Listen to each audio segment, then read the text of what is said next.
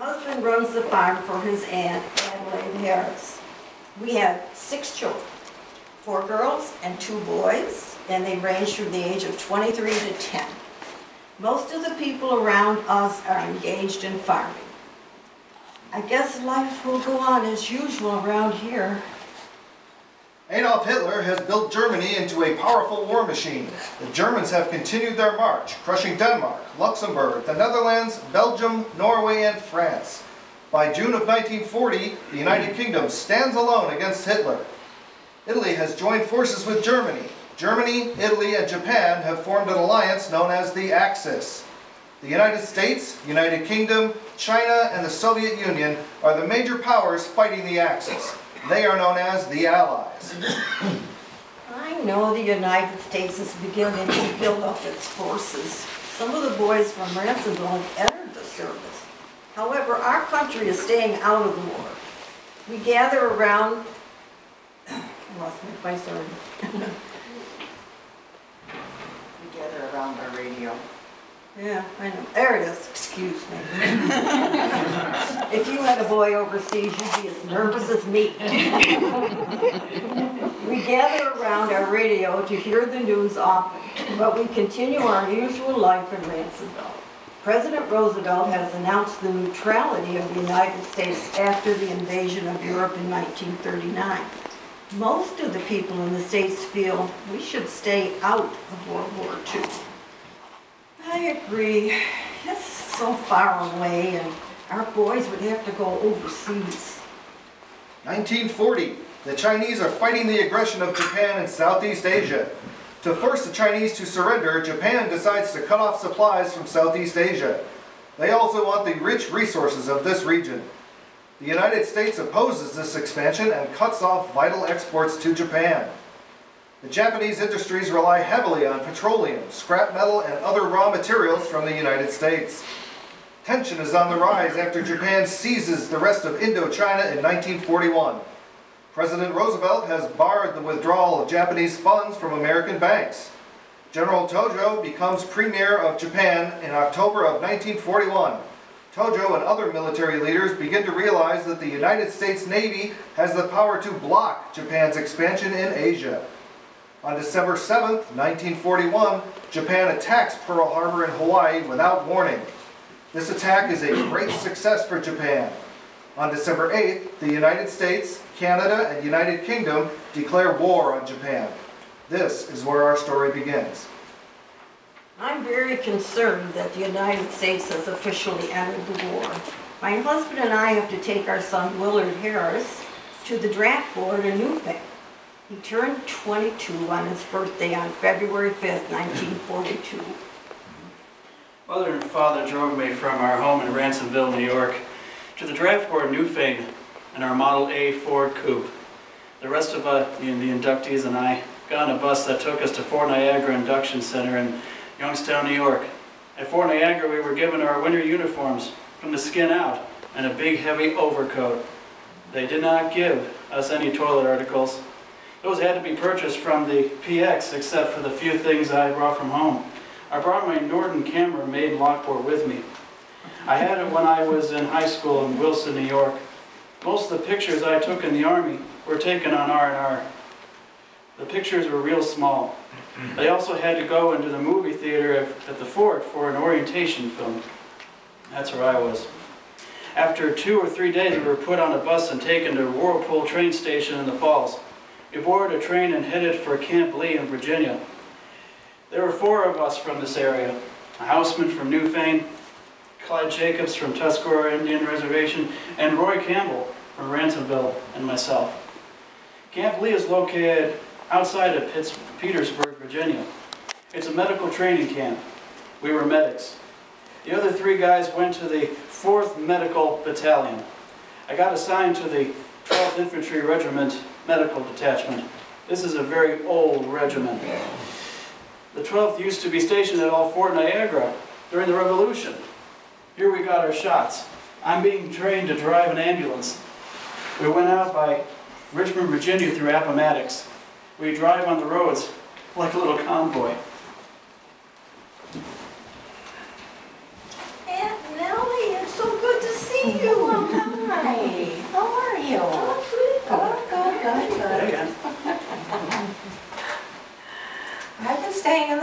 almost with Aunt Marion and Uncle Effie. Aunt Marion needs help around the house. Aunt Marion was getting too tired with her job and housework too. We're expecting our family for dinner tomorrow night. I'm planning to return to help your mother with the White Cross work at church. We are cutting out hospital gowns, dresses, and aprons. We went to the Rose Show after church at the Buffalo Municipal Auditorium. It was wonderful. The snow has begun to melt, but these March winds do blow. Kenneth is working for Erwin Campbell. He has over 200 acres of fruit. I am proud of you. Try to take things as they come, and don't try to get out of the hard and difficult. I have always liked your smile and spirit. Tonight, we're going to the high school for the home defense program. Aunt Marion is working on a plan to notify the deaf of air raids. Your father wrote his letter last night, but I was so sleepy I couldn't keep my eyes open. We got your record today and we can't wait to hear it. Where did you record it? Your watch just came back today. Do you want me to send it to you?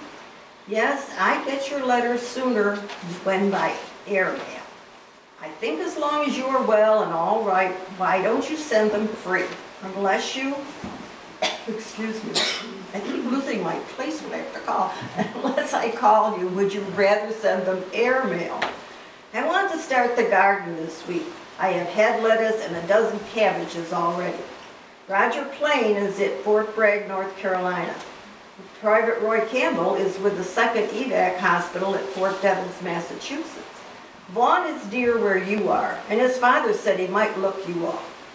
The government has claimed 75 acres of land for the United States Army, bordering Porter Center Road, Lutz Road, along Bomber Road to Creek Road for a TNT factory.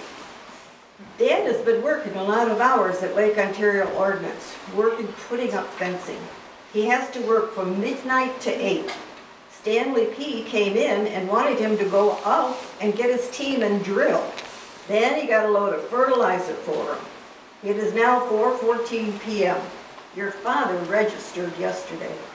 I will close and write in a day or two. Ruthie. Dear Bill, Willard, William, sorry to hear you were moved away from your friends, but you will like new ones and probably like them just as well. Boy, I just got back from uptown and ever was I scared. Some man was drunk and acting awful. I had just gotten past the post office when I heard someone say, "Huh." I rode just as fast as I could all the way home. I hardly looked where I was going. Excuse the writing, but I am still jittery. Who is this Baxter girl from Northtown, Rwanda, anyway? Bill, I saw her address on a piece of paper in your room. Never you mind, Miss Baxter. We are learning to treat people too. We do not have any drugs, just how to pick them up and bandage them. We have practice runs where some people are victims and we treat them. We will be at Camp Lee for 3 to 6 months. I got my GI insurance while I was there. We were allowed to go to Richmond for a weekend. It was about 15 miles on US 1. We rode there in a truck with an officer to accompany us. One Sunday afternoon I went to see an opera with Mario Lanza. Most of the time it was training, and more training, and no fun. From there we went to Camp Gordon, Georgia. This was a huge camp, probably 100,000 acres. The 4th Motorized Division was there. We had more training in ambulances driving, and we had to learn to drive jeeps and command cars too. I got here in late summer. We had a lot of hikes to go on. I remember one in particular. It was a 30-mile forced march. It was summertime and 103 degrees. We had to carry a full pack and extra shoes. The only water and food we had was what we carried, weighing 30 pounds or more. You had to hike this in 8 hours.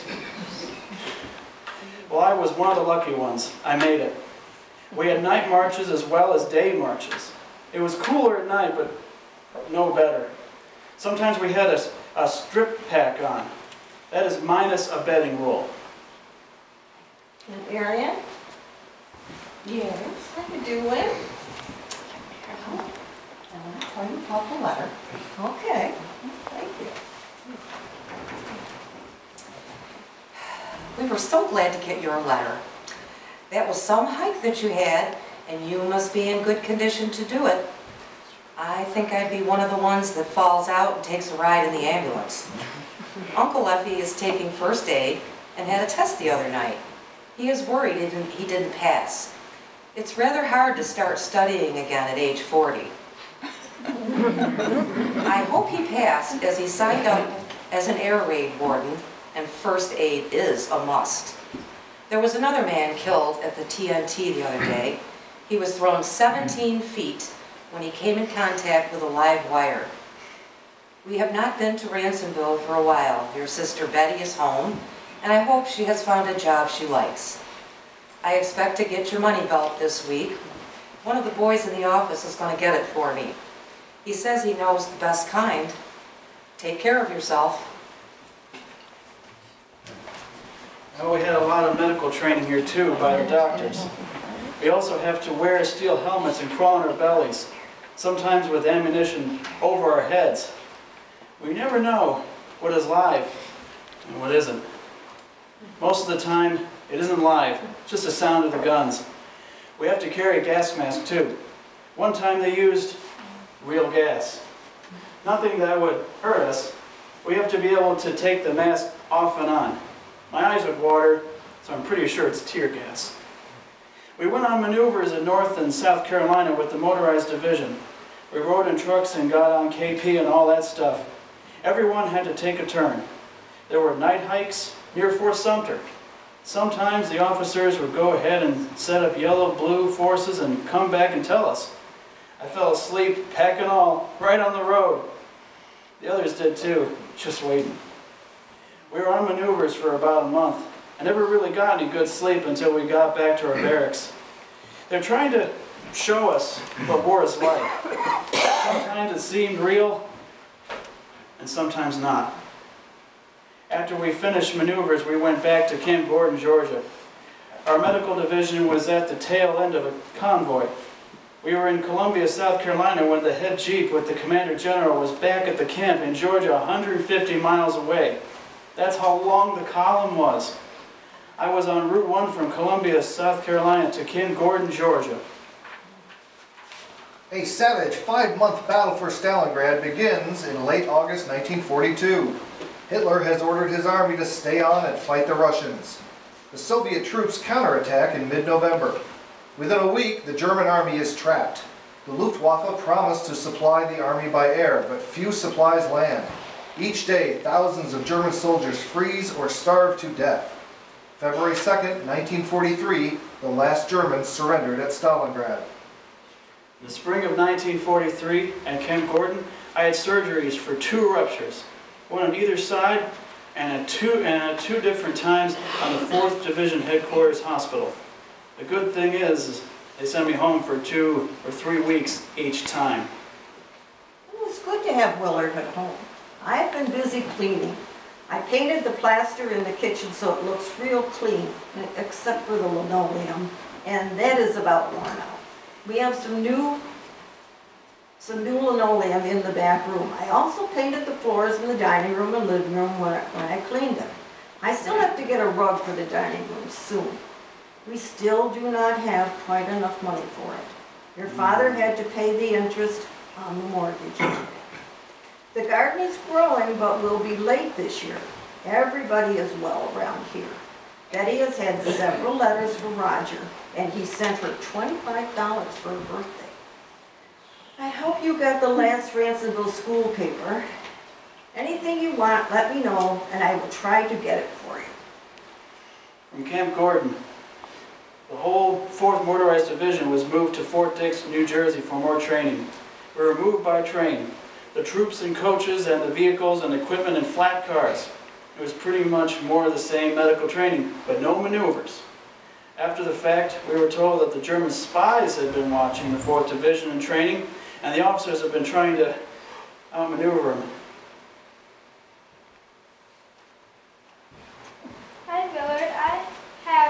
enclosed a letter and the nosy news for you. I was not going to mail the paper to you, but Mom said I should. I passed all of my exams at school and my grades were good. I mowed the front yard today. I hope you read in the paper that Miss Betty Harris started working at the TNT on Monday the 14th. She works at the main gate and is very pleased with her job. She works in the cafeteria and canteen too. She has blisters on her feet already. I hope you liked my artist corner. Send me any ideas you might have. Fort Dix was near Philadelphia, so we got quite a few weekend passes to go there. There are USO shows in Camp 2. When I entered the service, I made $21 a month. Some senator from South Carolina got it raised to $50 a month. Then the officers told us we should send some of our money home. We barely have enough to get by. In fact, I have to send home for money. We went back to Camp Gordon, Georgia, but no training there. We were sent to Camp Gordon Johnston in the Panhandle of Florida. We stayed for 2 to 3 weeks for amphibious training. I learned to swim in the Gulf of Mexico. We had to be able to swim 50 feet, far enough to get away from a ship and not be sucked down a draft. This was in case a ship got torpedoed and we had to go overboard. Camp Gordon Johnston was on land owned by the DuPont family. Another thing we did in Florida was go out to Dog Island and practice with landing craft. We got off on the island carrying everything over our heads. I didn't have to worry about getting a gun wet. I didn't have one. Medics don't carry guns. The Red Cross on our helmets was for our protection. There was an international agreement that said no one could fire at us. I was one of the lucky ones. Medics, there was an international agreement there after all. All I carried were 2 medic packs that held bandages, compasses, etc. in them. They were waterproof. We learned mostly how to stop bleeding, making tourniquets out of everything and anything. Vehicles, jeeps, tanks that were used for landing and actual invasion had to be waterproofed. Artillery too, but this wasn't done until we got to Europe. Heavy guns were transported on LCM, landing craft medium. These were larger than landing craft. Your sister Betty received some sad news today about Roger Plain, her fiancé. He was killed on July 29, 1943 in North Africa. There's a great deal of sadness in town, as Roger was Dr. Plain and Mrs. Plain's son and well known in town. Betty, of course, is inconsolable. During Willard's time in the Army, he came home a few times. He went by train to the Grand Central Station, took the subway to New York City Central Station, and a taxi to LaGuardia Airport. He flew on a DC-3, and it took about 2 hours to fly to Buffalo and cost $20 one way. There was no one to meet me in Buffalo because no one knew exactly when I was coming in. Also, there was gas rationing. Mom was in Roswell Park Center Hospital in Buffalo. Dad had only A gas ration coupons. The farmers in Ransomville gave Obie Goodfellow their extra coupons so Dad could get enough gas to get to Buffalo. For those of you who don't know, Obie ran a gas station across from the American Legion. I took a bus from Buffalo to Niagara Falls, and then I took Les Schultz's bus to Ransomville. He ran a commuter bus from Ransomville to Niagara Falls during the war. I don't remember Mom being home much when I was on leave. She was in the hospital a lot. Finally, we're shipped out. It took us 5 to 6 days to cross the Atlantic Ocean in the biggest convoy ever to cross at one time. Everywhere you looked, there were ships as far as you could see. I was on the Europa, a prized German ship captured in World War I. Our whole regiment was on it, packed in like sardines in a can. We were all scared to death. The Missouri was out in front with destroyers, subchasers, and aircraft carriers. The French had sent their USS Normandy over to the US for safekeeping, and it was being used in the convoy as a troop ship. So was the Queen Elizabeth from England. We went to Torpedo Junction where German U-boats were lurking and landed in Liverpool, England. Because so many men landed at once, we had to be sent to various places all over England. I rode on a train to Exeter, in the moors, that is, where I spent Christmas in 1943. My barracks was located up on a hill, and I had to carry my duffel bag with all my belongings in it up the hill. May 21st, 1944. Aunt Nellie has come to help me with the spring cleaning. It sure is nice to have her here with me. It has been so wet we are unable to plant the garden, and it's already May. Uncle Effie is able to go out for rides in the car after his surgery. He's been laid up for a long time. Dad hopes to put in a bathroom downstairs. That will make it easier for me. There are not too many men left in town except for a few teenagers. They're even taking them now. Our man is home from the South Pacific. I've not heard from you for a while. Write me soon. It is time for dinner over here. I think it must be after 9 over there.